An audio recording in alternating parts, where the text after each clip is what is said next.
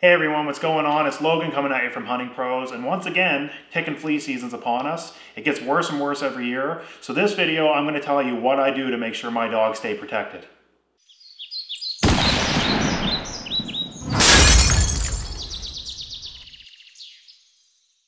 So in my home province of Nova Scotia, there's multiple different types of ticks, but most of what we see are the common dog tick, also known as the wood tick, or deer ticks, or the black-legged tick. Now, the black-legged tick is the one that carries Lyme disease that you've probably heard about. It's a very debilitating disease that can easily transfer to humans if bitten as well. So I don't want these little critters getting to my home, so I do 3 things to make sure that my dogs stay safe.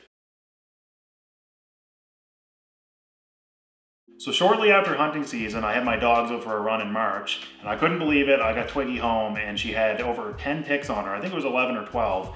Some of them being black-legged ticks, which are definitely something I don't want in my home. So the first thing that I do to make sure my dogs stay safe in the woods is I give them an oral medicine called Bravecto. It lasts for up to 12 weeks, which is awesome. It's just one tablet that they take, almost like a treat. And the ticks actually die once they bite the dog. So within hours after biting the dog, I've actually done this to Twiggy before, just pet her, and watched the dead ticks just fall off on the floor. So it's a great medication for dogs to take. I'm not saying that this is a particular brand that you need. There's many different brands on the market. Bravecto is the big name one that you hear of around here in Nova Scotia. I'm not sure what's in your area.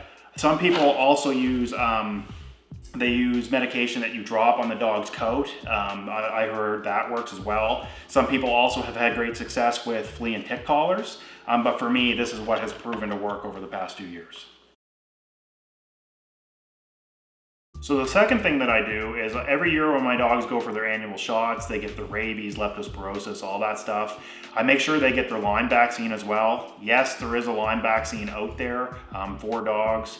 And like I said, I get it once a year. I think it's only about $20 to $30 depending on your vet.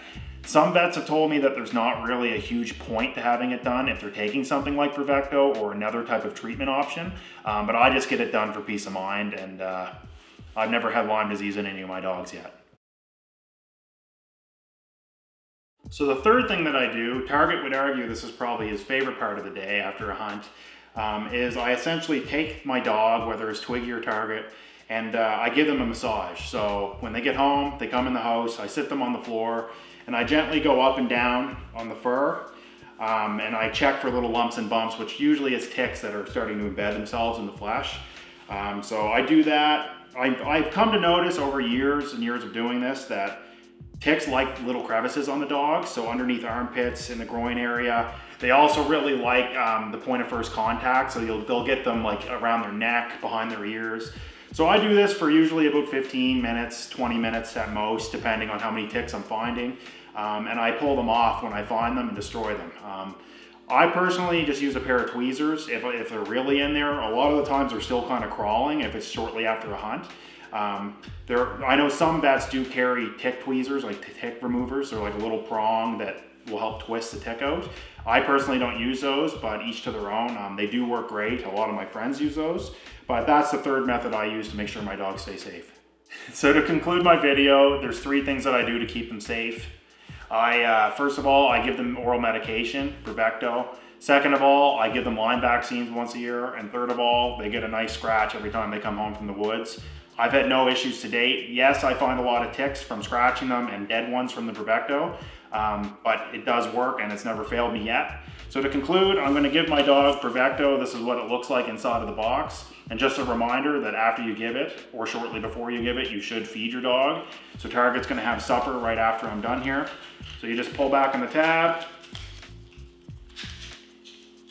Yeah, it smells good, doesn't it, buddy?